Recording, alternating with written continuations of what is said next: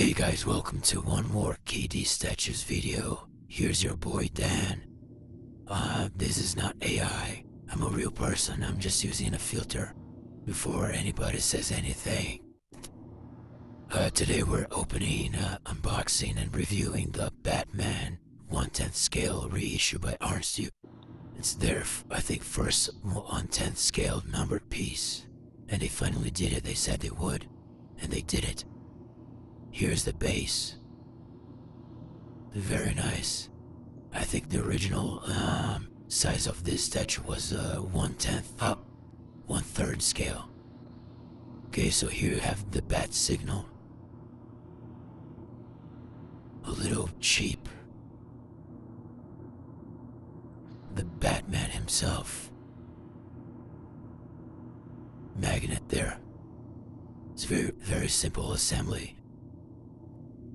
They used to send the battery for the lights, but I think they stopped doing that because there's no battery.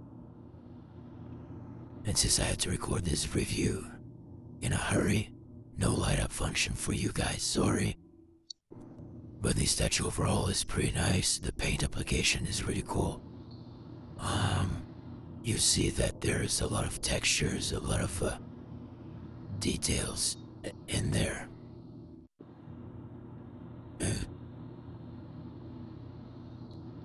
And this, guys, is Arnstew's grabbed, I think, their most iconic pieces, and then they re-released them in a smaller scale. So you have like 1/6, 1/4, and 1/3 scale statues being translated to 1/10 scale statues, which is pretty cool. It's very budget friendly and, most importantly, space friendly, right?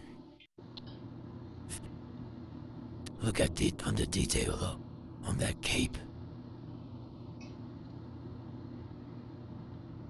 Really nice. This statue is not mine.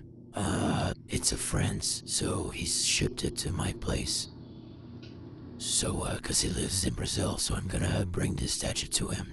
And, I'm like, you know what, I'm gonna open it and review this statue, cause I'm not gonna buy one for myself, so... it's a win-win situation, guys. I like it. I like this statue a lot.